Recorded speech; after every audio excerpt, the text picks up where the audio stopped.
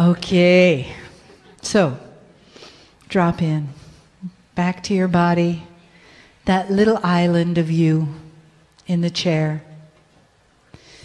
You and your beautiful heart, you and your beautiful soul, and your beautiful soul family, and the connection that you've experienced this weekend, today, this last hour, and the love that you are, and what it is that you each bring to the party. What it is that you each bring to this beautiful space and time and place.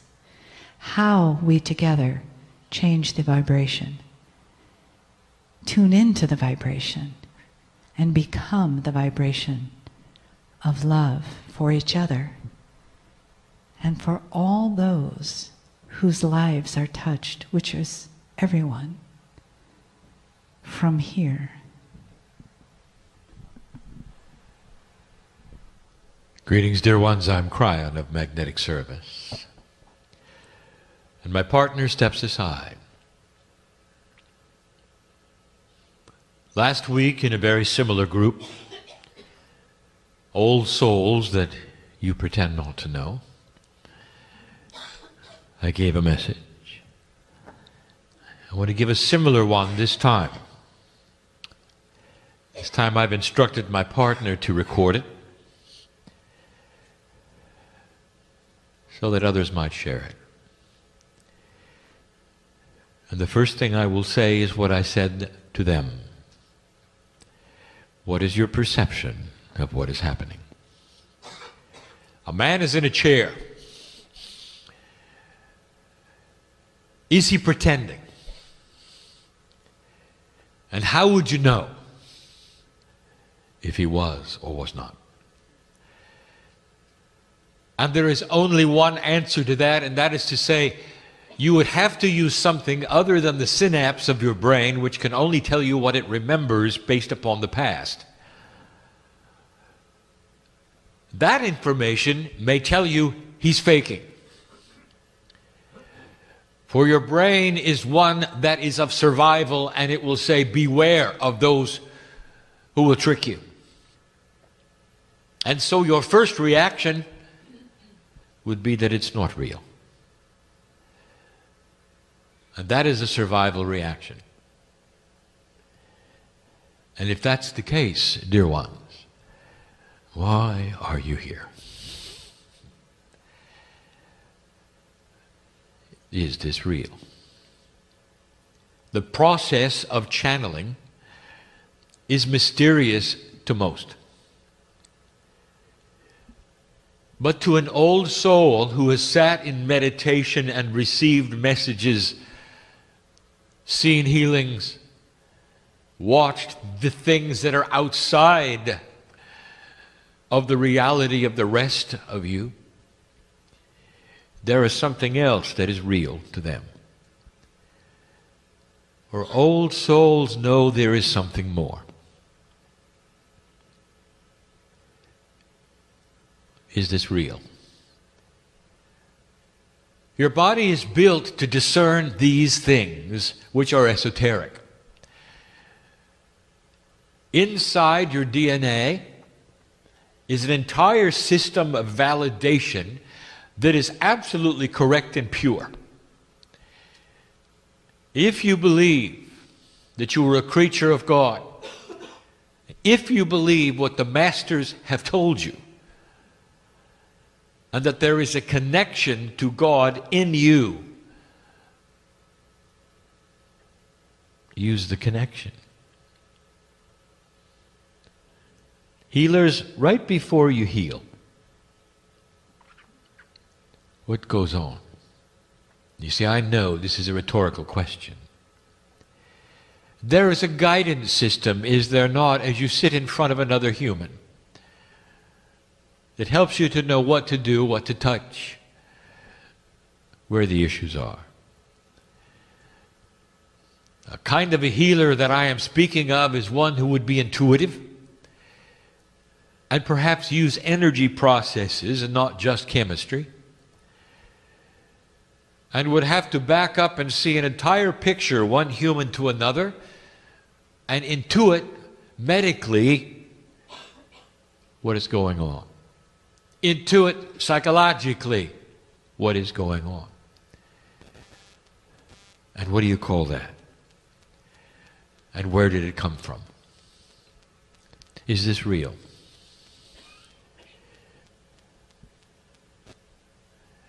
And there is no answer that I can give you which contains within it the proof of the situation. All I can do is implore you to use this which is God-given, a system that old souls should all know about, that brings you to listen to this channeling or to be in the room to experience it. And at some level, to know it's real. Has Kryon ever given you information that would diminish your magnificence? Has Kryon ever given you information that would put you in an uncomfortable place? Or to ask you to do something that was not in your integrity to do? In 23 years, have I ever come before you angry or judgmental or in any other situation than in the love that is pure of God? The answer is no. I represent that which is the connection to the higher self. And it is available in every single human being on the planet in an equal way. But the old soul has practiced this so many times and so many ways that you are the ones who have the best tools in this new energy to pull it off. To find that connection, to open it fully. And when it opens, a whole new set of tools is there. Not just discernment, but new concepts of living. New concepts that will create solutions.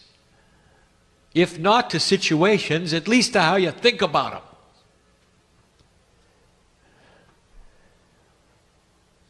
There are those in this room who have had tragedy in their lives beyond description, and I know who sits here. And these are not the things that you would necessarily bring up and speak about because it's tough for you. And it's not just that, perhaps, of losing a loved one. Situations that are untenable to the mind. I know who sits here. You don't want to talk about them because they're embarrassing or you're guilty for whatever reason. Your mind is working overtime all the time to try to justify why it happened to you. And yet, you have been able to take that and file it where it goes and rewrite the data around it so that it does not consume your life any longer. A situation so horrible that most of the humans in the room would not want to hear of it. And yet you sit there in peace in a room with those of like mind, and you put it where it belongs. You've rewritten your reaction to the past, and in the process, dear ones, you have changed the past. Let me tell you what happens next, because you're not aware of the whole system, and this is exciting. If you have changed your reaction to the past, let me ask you, what do you think around you has also seen you do it and is also rewriting the past? And that is those energies you call family, the crystalline grid, the Gaia grid,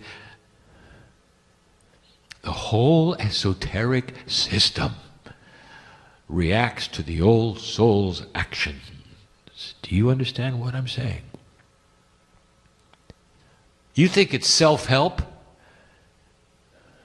That's foolish. You're not helping yourself. You're helping the planet.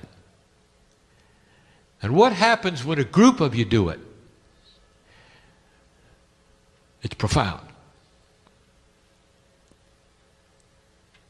Let me give you something to think about.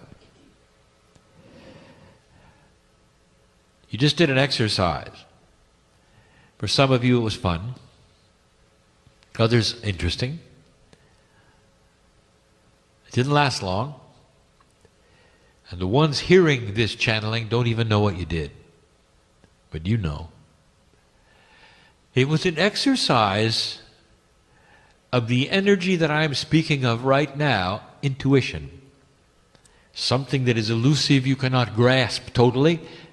So you are practicing it to exercise that muscle of possibility that you could look beyond the synapse of your brain into the other system, which would give you information about yourself, perhaps others in your circle, and you might be able to give them meaningful messages. And some of you did. Not only that, there were some metaphors of spirit given to you to look at, to look up, to prove it was real. Now, in the process of the exercise, what else might have happened that you're not aware of? And I ask you this, what else, who else is aware of you, old soul? Is it possible that the entire grid system that sits in this place saw what you did? And if that's the case, and you know about what the grid system is, and we've talked about, a benevolent system that mirrors your intent, what do you think just happened because old souls opened the door? A possibility. It saw it.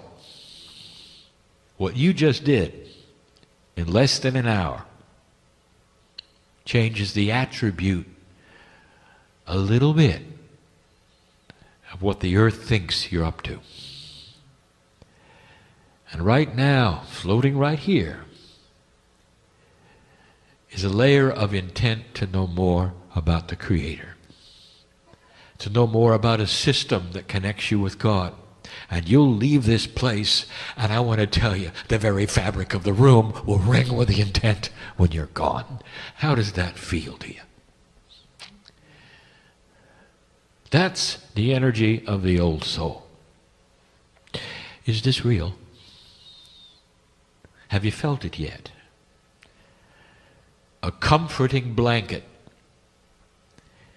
arms around you, hands in your hands. Those you've loved and lost,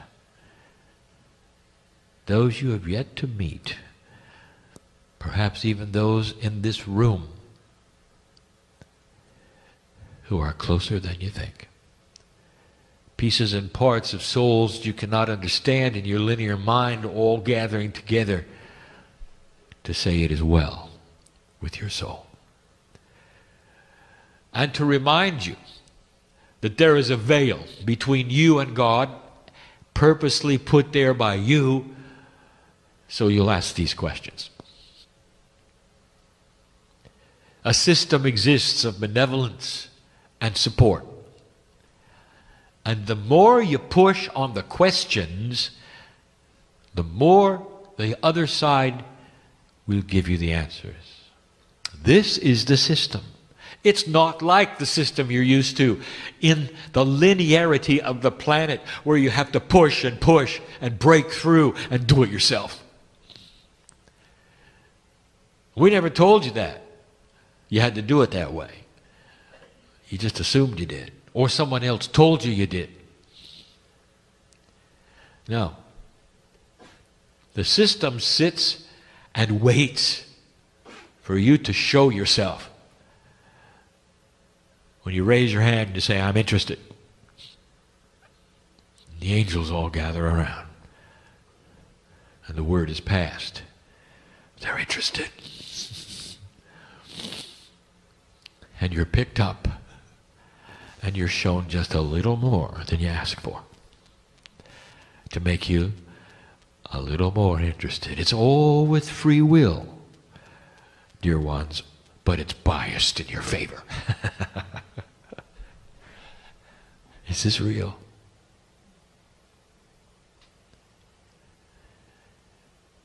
There will be those who perhaps will walk out of the room unconvinced.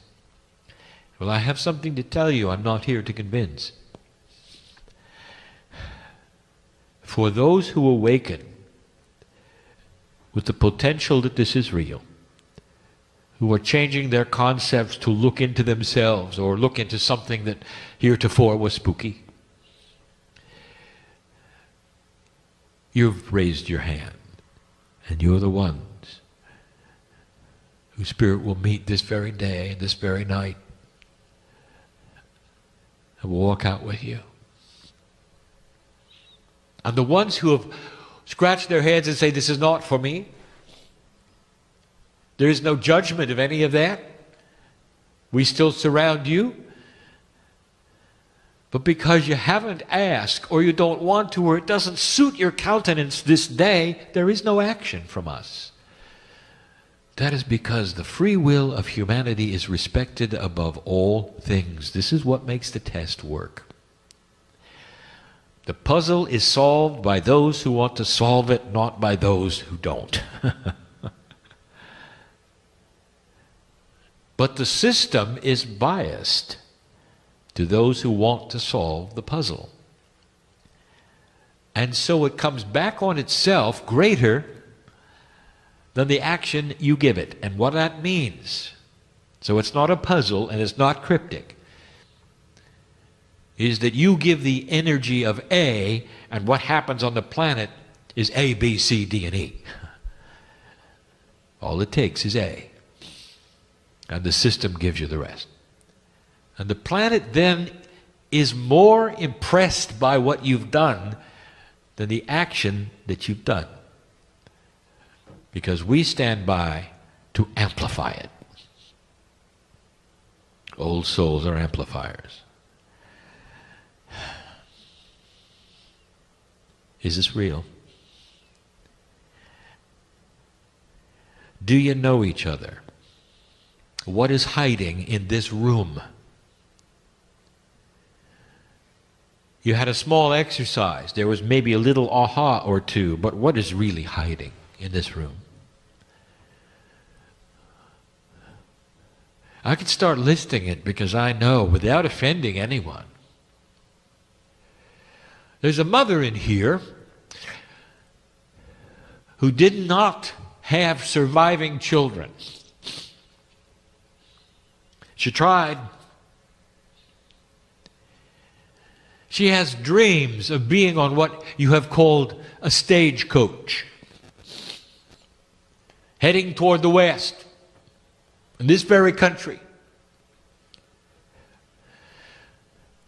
Did you know the pioneers did not ride in the stagecoaches? You knew that, didn't you?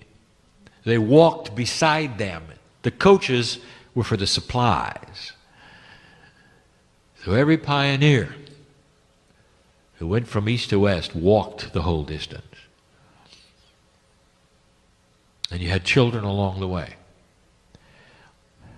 Many did not live. There's a mother in here who had children along the way, and none of them lived. And the children are in the audience. That's the profundity that hides here. Did you meet him? I don't know. You tell me. You see somebody and you know there's a connection and you have no idea what it might be.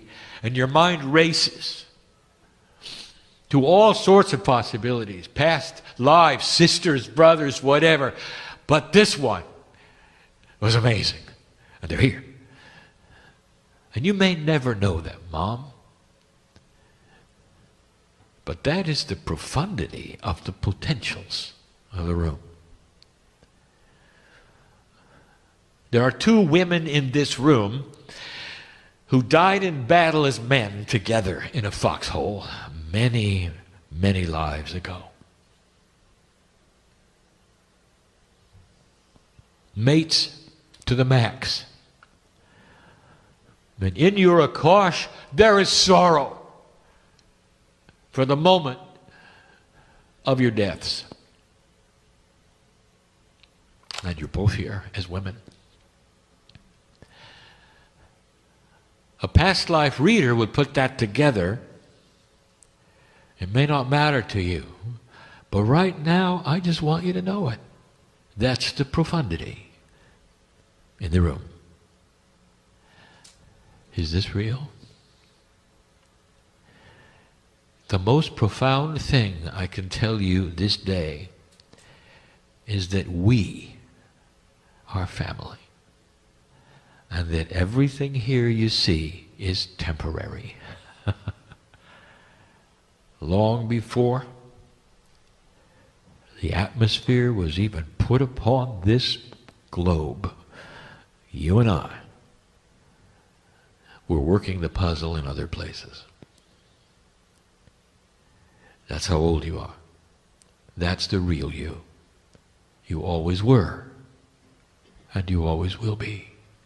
The piece of God that you are is the real part. The biology, the temporary part. Which means that every single relationship that I have described today, you will know about when you leave here. And that's part of the celebration. When you get to my side of the veil, which is home, and you look back and you go, what an adventure. I didn't even see you. I didn't even know you. It's good to be home. Can you take the energy of home and put it on you now? That's the test. Do you see this? If you can, then a little bit of home is coming from the other side to sit in your lap, to be put upon you so you can relax with all of it. So you can be home while you're here. Where you can take the majesty of who you really are and see it while you're here. Where you can apply that which you know is on the other side of the veil as the essence of God and practice it here. And others can see it in you. And when they do, they may ask, I'm interested. And they may raise their hands too. And around them, all of the angels will gather. They're interested. Because you showed them something they did not know was possible. Is this real? This is a message from home. From a brother, sister to you. We're not gender-oriented on the other side of the veil. We have no corporeal essence on the other side of the veil. We are part of the soup of the divine, the great central source, the creative energy of all things. We sing your name in light. Did we tell you that God is finite? That is to say, all of the pieces, they never change. They're always the same pieces. They don't grow in number, they don't shrink in number. We miss you while you're gone. And all of us know who you are. And all of us know who you are. There is a support group waiting for you to raise your hand. It's up to you. How'd this feel? Is this real?